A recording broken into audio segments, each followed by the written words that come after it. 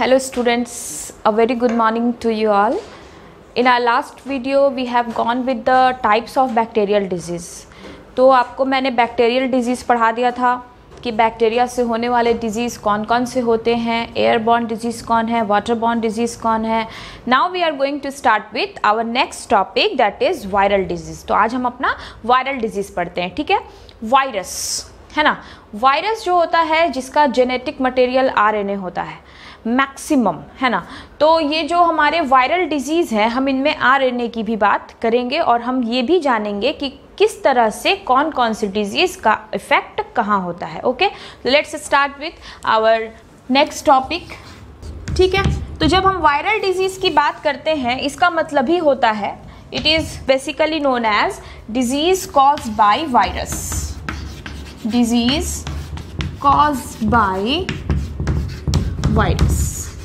ठीक है, तो वायरस से जो बीमारी होती है उसी को हम क्या कहते हैं, वायरल डिजीज़ कहते हैं. अब देखिए, वायरस से होने वाले डिसऑर्डर्स को भी क्लासीफाई करते हैं. जैसे हमने बैक्टीरिया को किया था कि air born bacterial disease, water borne, उसी तरह से हमारा ये वायरल डिजीज़ कितने तरह का होगा. Let's have some terms. Number 1 is न्यूमोट्रॉपिक. ठीक है, सबसे पहला कौन सा वायरल डिजीज है, न्यूमोट्रॉपिक वायरल डिजीज. यानी कि इसका असर कहां पड़ता है, इट अफेक्ट्स रेस्पिरेटरी ऑर्गन. ठीक है, तो देखिए सबसे पहला टाइप जो मैंने आपके सामने लिखा है ये है हमारा न्यूमोट्रॉपिक वायरल डिजीज. तो न्यूमोट्रॉपिक का मतलब होता है कि ये हमारे रेस्पिरेटरी रिलेटेड प्रॉब्लम्स को क्रिएट करेगा. हमें सांस लेने में तकलीफ होगी और मैक्सिमम हमारा जो रेस्पिरेटरी ऑर्गन्स है वहाँ पर ये वायरस क्या करते हैं, अटैक करते हैं, है ना. तो इसके कुछ एग्जाम्पल्स, ऐसे तो हम सारे एग्जाम्पल्स को डिटेल पढ़ेंगे उनके पैथोजन के साथ, लेकिन कुछ एग्जाम्पल्स के तौर पर अगर आपको याद रखना है तो इसके लिए आप याद रख सकते हैं कॉमन कोल्ड, इन्फ्लुएंजा, ईटीसी. मतलब अभी यहाँ मैंने 2 बेसिक डिजीज बताया है, फिर हम लोग एक एक करके फुल एक्सप्लेन करेंगे. इसमें और भी बहुत सारे डिजीज होते हैं तो हम लोग एक एक करके देखेंगे. ठीक है, अब आते हैं अगले टॉपिक पे. नंबर 2 नेक्स्ट वायरल डिजीज कौन सी है आपकी, डर्मोट्रॉपिक वायरल डिजीज. क्या मतलब हुआ इसका, डर्मा मतलब ही होता है स्किन. यानी कि ये जो वायरल डिजीज है इसका असर सीधा सीधा कहाँ पड़ेगा, हमारी त्वचा पर पड़ेगा, हमारे स्किन पर पड़ेगा, है ना. तो हम क्या लिख सकते हैं, it affects on skin. Simply लिख रही हूँ मैं क्योंकि आप समझ सकते हैं, ऊपर में मैंने इफेक्ट्स लिख दिया है. तो ये हमारे स्किन यानी कि हमारी त्वचा पे क्या करते हैं, असर डालते हैं. इसके एग्जाम्पल के तौर पर अगर मैं इसके एग्जाम्पल्स में आपको दे दूं तो आप पढ़ने वाले हैं डिटेल में.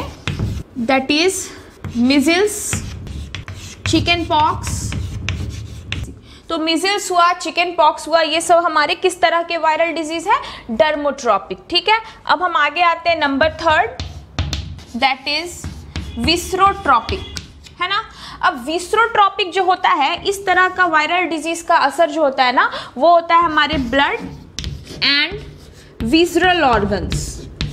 अब ब्लड तो आप समझ गए, जैसे कि विजरल ऑर्गन्स में हमारे लिम्स हो गए, हमारे मसल्स हो गए, ये सब जगह पर अगर वायरस जाके अटैक करता है ना तो उस तरह के डिसऑर्डर को हम क्या कहते हैं, हमारा विजरल ऑर्गन रिलेटेड डिसऑर्डर कहते हैं. जैसे कि आप इसमें बहुत सारे डिजीज पढ़ सकते हैं, जैसे डेंगू, उसके बाद Zika fever, Ebola, haemorrhage, etc.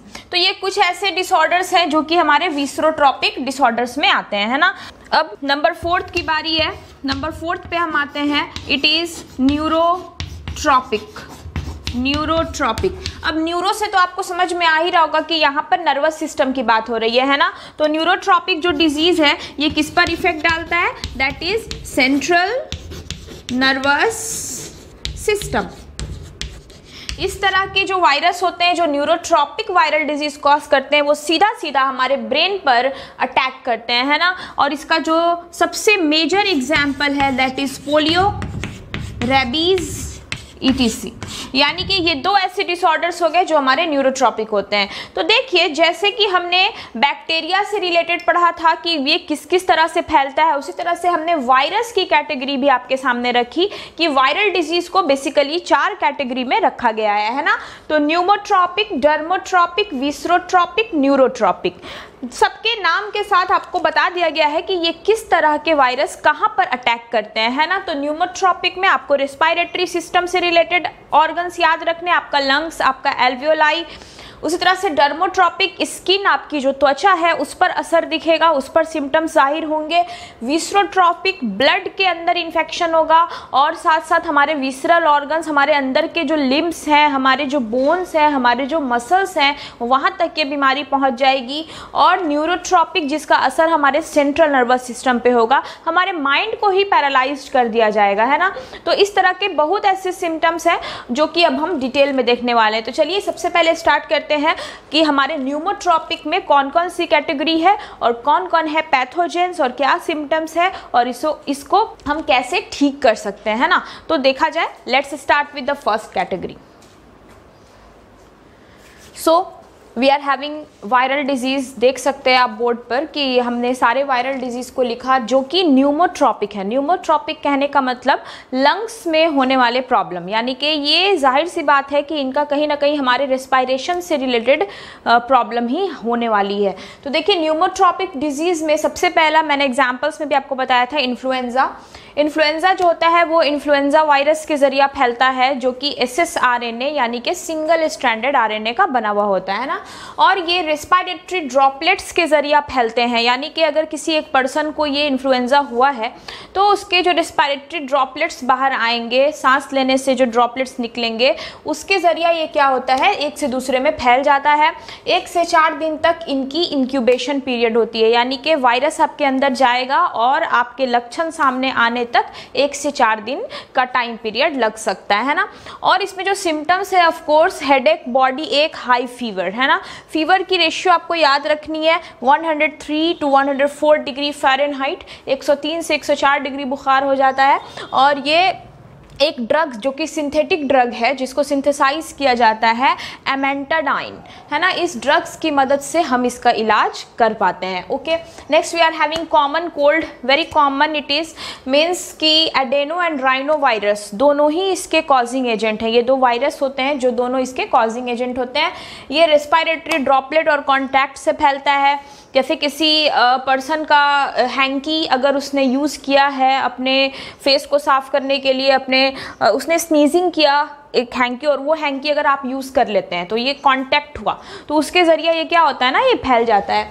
और ये हाई फीवर, रनी नोज़, देखिए न्यूमोट्रॉपिक डिसऑर्डर है, ये सबसे आसान तरीका होता है डिसऑर्डर को याद रखने का। न्यूमोट्रॉपिक में आपको याद रख लेना है कि हर एक डिजीज़ में सिम्टम्स हमारे नोज़ से, हमारे हेडेक से, हमारे रेस्पिरेशन से रिलेटेड होगी। तो आपको सिम्टम्स अगर याद नहीं भी रह पाते हैं इन केस एग्ज़ाम ड्यूरेशन में, तो आपको न्यूमो का मतलब ही याद रखना है लंग्स रिलेटेड।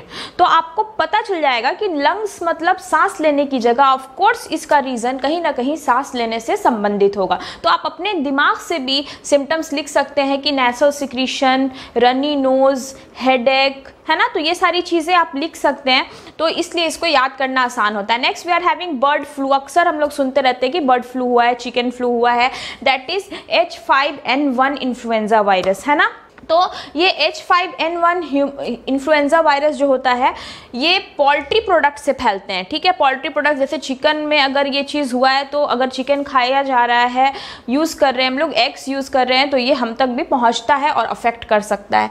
इसमें भी हाई फीवर हो जाता है और डेथ हो जाती है ना। ये सेकेंडरी डिजीज़ है। फर्स्ट ऑफ ऑल ये किस में होते हैं, बर्ड्स में होते हैं, है ना। उसके बाद उसके ज़रिए ये आप तक पहुँच जाते हैं। सार्स, देखिए यहाँ पर एक डिसऑर्डर लिखा गया है SARS, that is, let me write full form for you, severe acute respiratory syndrome, ठीक है।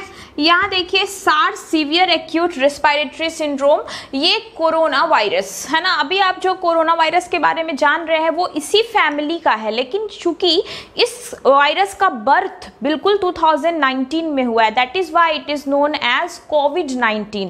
अभी आप हर जगह न्यूज़ पे क्या देखते होंगे, एक टॉपिक लिख के आती है कोविड-19, इसका मतलब ही होता है कोरोना वायरस डिजीज 2019, यानी कि CO is for corona, VI is for virus, D is for disease, 19 is related with 2019, है ना। तो 2019 से ही ये वायरस स्टार्ट हो चुका था, लोगों में इसका जो संक्रमण है, लोगों में जो इसका इन्फेक्शन है वो स्टार्ट हो चुका था, लेकिन डिजीज सामने आते आते 2020 में ये चीज़ काफ़ी सामने, काफ़ी एक बहुत पेंडेमिक कंडीशन में सामने आ गई। इसीलिए इसका अभी वैक्सीन या इसका एंटीवायरल थेरेपी या कुछ भी अभी पॉसिबल नहीं हो पा रहा है, लेकिन अभी इन दिनों प्लाज्मा थेरेपी की मदद से कई सारे हमारे जो पेशेंट्स हैं कोविड-19 के, उनका इलाज हो रहा है। प्लाज्मा थेरेपी का मतलब होता है ब्लड से, एक इन्फेक्टेड पर्सन के ब्लड से जो ठीक हो चुका है ना, उसके ब्लड से हम किसी दूसरे इन्फेक्टेड पर्सन की थेरेपी करते हैं। क्यों ऐसा कर रहे हैं हम? क्योंकि जो पर्सन इन्फेक्टेड हुआ उस पर्सन की इम्यून पावर उस वायरस से लड़ने के लिए डेवलप हो गई, यानी कि जब उस पर्सन पे बीमारी ने अटैक किया, उस पर्सन के अंदर की इम्यूनिटी जो है, उसका जो एंटीबॉडी है, जो इम्यून पावर है, वो उस वायरस से लड़ने लगा, यानी कि उसके ब्लड में वो पावर आ गई है कि वो कोरोना वायरस से लड़ सकता है। तो हम उसके ब्लड के इस्तेमाल को एक दूसरे पेशेंट के थेरेपी के थ्रू कर रहे हैं, उसमें थेरेपी की जा रही है, प्लाज्मा थेरेपी उसी को कहते हैं।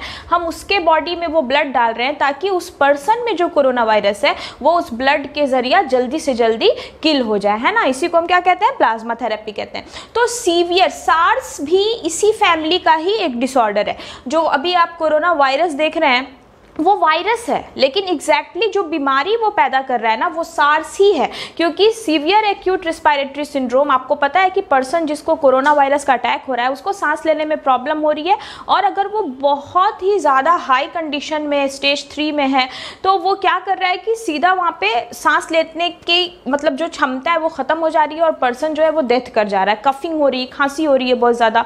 तो देखिए ये भी उसी तरह का प्रॉब्लम है। ये फूड इंडस्ट्री वर्कर्स के ज़रिया या नेसल सिक्रीशन के ज़रिया फैलता है। जैसे अभी कोविड-19 के बारे में आपको पता है कि अगर एक पर्सन का स्प्यूटम यानी कि थूक, अगर वो कहीं थूक रहे हैं जिसको कोरोना वायरस का अफेक्ट है, तो 1 मीटर के अंदर बहुत तेज़ी से वो वायरस फैल रहा है। ठीक उसी तरह से नेसल सिक्रीशन, अगर कोई सार्स की बीमारी जिसको हुई है तो अगर नाक का गंदगी बाहर कहीं थ्रो कर रहे हैं तो उससे वो बीमारी फैल जाती है। इसीलिए क्या लिखा गया? नेसल सिक्रीशन, है ना। इसमें क्या होता है? हाई फीवर होता है, चिलिंग हो जाती है। ठीक है। लास्ट में स्वाइन फ्लू। स्वाइन फ्लू जो होता है ये भी सेकेंडरी डिसऑर्डर है ह्यूमन के लिए, क्योंकि ये सबसे पहले पिग में कॉज होता है। जो ओल्ड पिग होते हैं उनमें ये सबसे पहले कॉज कर जाता है, and the H1N1 influenza virus is the agent, है ना। आपको H देखकर घबराने की जरूरत नहीं है। H is for Haemophilus, Haemophilus influenza virus, है ना। H का फुल फॉर्म हेमोफिलस होता है। ठीक है। तो स्वाइन ओल्ड पिग्स में होता है, और इसमें भी क्या होता है? फीवर हो जाएगा पर्सन को, अगर किसी में ये हुआ होगा तो, और उसके रनी नोज हो जाते हैं, यानी कि नाक से लगातार क्या होता रहता है? वाटर जो होता है वो फैलता रहता है ना। तो इस तरह से यहाँ पे आपके कुछ न्यूमोट्रॉपिक वायरल डिजीज आपने देखे। Let's have the डर्मोट्रॉपिक viral disease. मैंने पहले ही बता दिया कि डर्मोट्रॉपिक का मतलब ही होता है स्किन कॉजिंग, यानी कि इसकी बीमारी कहाँ से जुड़ेगी? स्किन से जुड़ेगी। Let's start with डर्मोट्रॉपिक। Now we are having the viral disease. अब ये जो वायरल डिजीज़ है ये डर्मोट्रॉपिक है, यानी कि इसका इफेक्ट जब भी होगा तो ज़्यादातर इसका इफेक्ट कहाँ दिखेगा? स्किन पर। आपको याद रखना है कि डर्मोट्रॉपिक वायरल डिजीज़ जब भी हो ना तो आप स्किन से रिलेटेड प्रॉब्लम्स बता सकते हैं। ठीक है। अब देखिए सबसे पहला यहाँ पे है मिजल्स। मिजल्स को रूबियोला भी कहा जाता है, क्योंकि ये कॉज होता है रूबियोला वायरस के जरिए। रूबियोला वायरस जो होता है ये इसका कॉजिंग एजेंट होता है। ये फैलता है 10 दिन इसका इंक्यूबेशन पीरियड है, लेकिन ये रेस्पिरेटरी ड्रॉपलेट से फैलता है। फिर से मैंने लिखा रेस्पिरेटरी ड्रॉपलेट्स। अब यहाँ देखिए fever, red rashes on body. सबसे बड़ा इसका जो लक्षण है वो है कि बॉडी पर लाल लाल दाग हो जाते हैं। आपकी जो त्वचा है ना, स्किन, इस पर रेड रेड कलर के धब्बे जैसे, दाग जैसे रैशेज हो जाते हैं, है ना। तो इस रैशेज को बोला गया है कॉप्लिक स्पॉट्स, क्या बोला गया है, कॉप्लिक स्पॉट्स, याद रखिएगा, खासकर नीट एस्पिरेंट्स इससे रिलेटेड क्वेश्चंस आपसे पूछे जा सकते हैं ना। द रेड रैशेस जो है इसको कॉप्लिक स्पॉट्स कहा जाता है। अब देखिए यहाँ पे नेक्स्ट जो है हमारा that is chicken pox. Chicken pox जो है ये वेरिसेला जोस्टर वायरस के जरिए फैलता है, ठीक है। लेकिन चिकन पॉक्स जो होता है वो मिजल्स से थोड़ा ज़्यादा डेंजरस होता है। क्यों? क्योंकि इसमें क्या होता है कि इसमें जो वेसिकल्स होते हैं ना हमारे स्किन पर ज़ख्म हो जाते हैं। वेसिकल्स का मतलब कि ऐसे घाव जैसे जिसके अंदर पानी जैसा भर जाता है, यानी कि फोड़े जैसे स्किन पर हमारे फोड़े निकल आते हैं, इसको कहते हैं हम, जो कि ज़ख्म के अंदर पानी जैसा भर जाता है। लेकिन इसके पहले मिजल्स में क्या था, सिर्फ लाल लाल कलर का दाग होता है ना, तो दोनों में ये फर्क हो गया। उसके बाद देखिए यहाँ पे ये हर्पिस सिम्प्लेक्स वायरस के जरिए फैलता है। ये ऐसा प्रॉब्लम है जिसमें सबसे इंपॉर्टेंट जो यूराइनोजेनाइटल ट्रैक है, यानी कि यूरिन पास होने की जो जगह है ये वहाँ पर कॉज हो जाता है। और देखिए इसमें फीवर होता है, कोल्डनेस हो जाती है, मैन में ये कॉज होता है। और मैं आपको बता दूं कि ये जो HSV यानी कि हर्पिस सिम्प्लेक्स वायरस है, इसकी दो कैटेगरी आपको याद रखनी हो सकती है, HSV1 और HSV2। ये जो V1 होता है ना, ये V1 जो होता है HSV1, ये एबव वेस्ट यानी कि कमर से ऊपर, अगर कमर से ऊपर बीमारी फैलाई जा रही है तो ये कमर से ऊपर अगर बीमारी कॉज करते हैं तो इसको हम कहते हैं HSV1 यानी कि हर्पिस सिम्प्लेक्स वायरस 1। ये कभी भी होगा ना तो ये कमर से ऊपर की तरफ क्या करेगा, बीमारी फैलाता है, ये वायरस वहां अटैक करता है। लेकिन इसका दूसरा पार्टनर जो है HSV2, ये बिलो वेस्ट, यहाँ पे क्या मेंशन कर रही हूं मैं, बिलो वेस्ट यानी कि कमर से नीचे, यानी कि जैसे यूराइनोजेनाइटल ट्रैक में अगर हर्पिस सिम्प्लेक्स वायरस का अटैक हुआ है तो इसका मतलब वो कौन सा फॉर्म है उसका, HSV2 है ना। लेकिन कमर के ऊपर अगर कहीं पे डिजीज कॉज किया इसने तो ये क्या हो जाएगा, हमारा HSV1 हो जाएगा, ठीक है। सलाइवा के जरिया ये एक से दूसरे में चला जाता है ना। किसी पर्सन ने अगर सलाइवा को मुंह से बाहर निकाला, या फिर अगर वो एक गिलास में पानी पीता है और उसी गिलास का पानी आप पी लेते हैं तो आपके अंदर भी ये वायरस क्या हो जाएगा, चला जाएगा। तो ये हो गए हमारे डर्मोट्रॉपिक वायरल डिजीज। तो अभी तक आपने दो कैटेगरी देखी, that was न्यूमोट्रॉपिक and डर्मोट्रॉपिक। Let's we are going to have our विसरोट्रॉपिक viral disease.